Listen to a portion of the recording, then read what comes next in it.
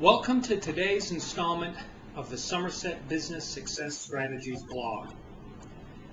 The inspiration for today's post came while I was participating in Liz Strauss's blog on July the 3rd. She had a posting that day that she called The Pendulums, the Level, the Relationships, and Commerce. I'd like to read to you a portion of her posting that day. She said, "After years in educational publishing, I began to see a pattern. The philosophy of the day would swing from open classroom and individualized instruction to high structure and rote learning. It would take about 10 years, then the pendulum would swing back again." Now, she went on to talk a lot more about this whole phenomenon of the pendulum and the level and a lot of other examples. But it really got to me to thinking about something that I've been working on for a while, and so I responded back to her. And I posted a comment on her blog that basically said that I have seen this pendulum effect, everywhere in business. And one easy example is Wall Street. In the span of less than a decade, we've seen the dot-com bubble burst, we've seen the housing crisis, the subprime debacle, we've seen all of these things. And we don't have to look too much further back to see many more examples. So I've really tried hard to be able to explain why some of the most intellectually intelligent people in the world will do such stupid things. Now, the best case scenario I've been able to come up with, if I want to give people the benefit of the doubt, and I do, is that you can really chalk this phenomenon up to a simple lack of respect for and study of history. And I think that that is largely the case. Now, certainly some of these examples of these business disasters are really caused by just pure, unadulterated greed.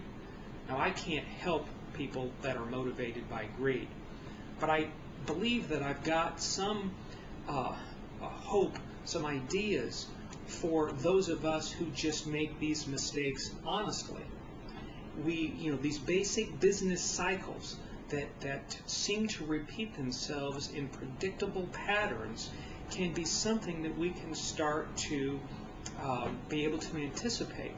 And a lot of it has to do with a concept that I learned from Jack Welch when he describes leadership attributes in his book Winning, and one of the attributes that he talks about is the concept of vision.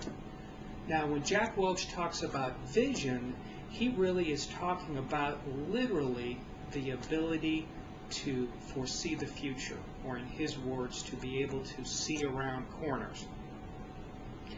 Now, seeing the future is made easier when we reference and understand the past.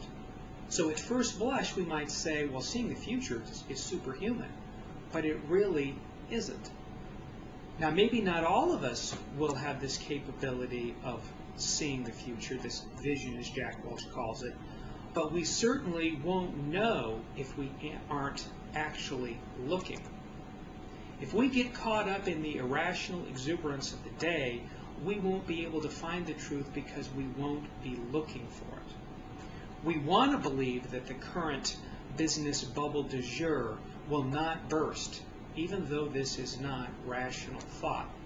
We become too emotional and we lose sight of a basic common sense knowledge that says that if things seem to be too good to be true, they will not be sustainable over the long haul. And I love Jim Collins' story in Good to Great about Winston Churchill and his ministry of truth, and how that really helped him avoid pendulums during the war effort, because he had this cabinet level post that was separate and distinct from the military chain of command to give him the honest, unblemished truth about the war effort so that he could stay level and really make good decisions. We all need these ministries of truth in our lives and in our organizations. We need to surround ourselves with people that have the wisdom to look to the past, to assist them in foreseeing the future. We need to make sure that these same people also possess the strength of character to speak loud and clear, and that they are determined and persistent enough to be heard. Now, it's certainly true that common sense is not too common. But that said, there are people that possess this intangible talent, and we need to seek them out, and we need to make sure that they are a part of our inner circles in life and in business. And with that, I'd really like to ask you for your feedback. Do you have a ministry of truth? And or how do you stay level and avoid the pendulum effect? I'd love to hear from you. Thank you.